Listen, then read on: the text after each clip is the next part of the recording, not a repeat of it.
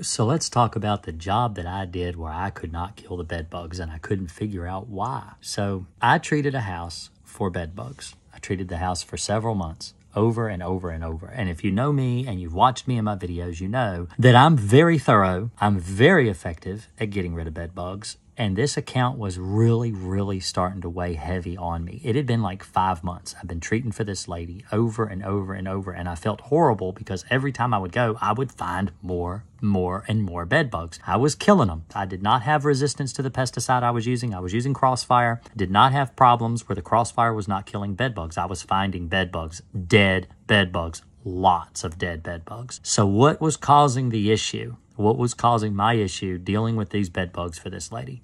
Well, turns out that every time I would go, she would strip the bed completely naked. Like there was no sheets, no covers, no comforter, nothing like that on the bed at all.